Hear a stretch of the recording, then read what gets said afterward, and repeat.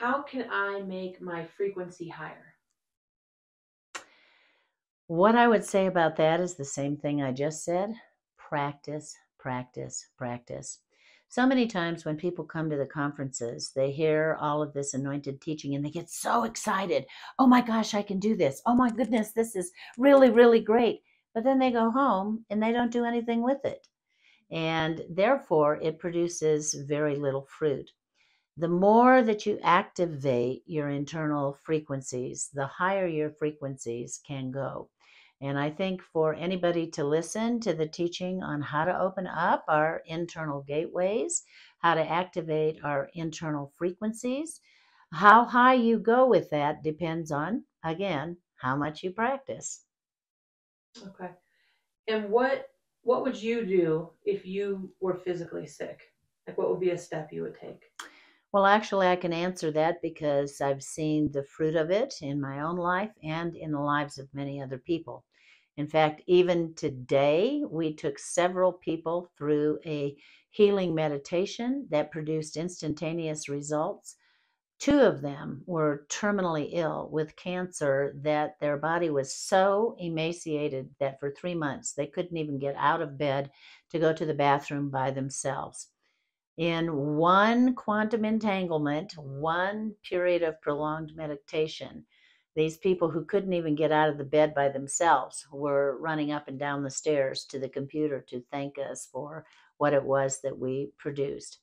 I think that what the Lord is releasing right now is an understanding that we were created by Him to self heal, and we can self heal if we will get into a meditative state where we concentrate on the Word or the things of God or developing union with the divine nature, because in Him there is everything that we have need of.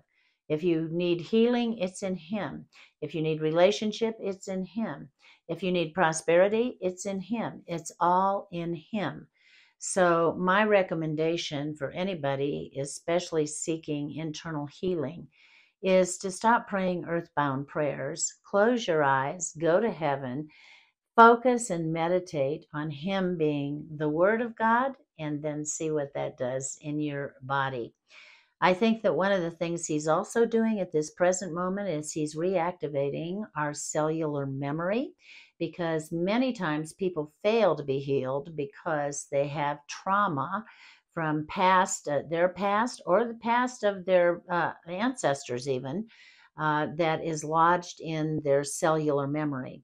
So dealing with the cellular memory is something that really frees people up. And one of the things that we did just this morning in a personal meditation for healing was we went back and extracted all the mitochondrial DNA that was in a person that came from ancestral downflow of sicknesses.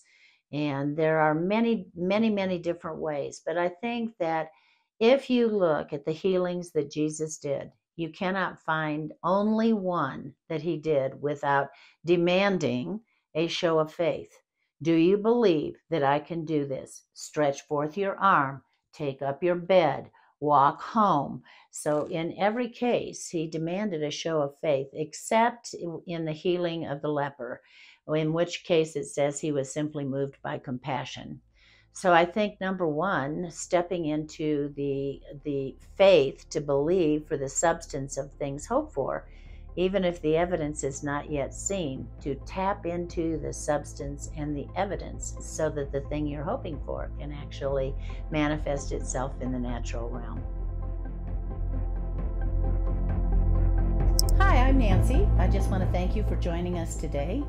If you enjoyed what you heard, like and subscribe our YouTube channel.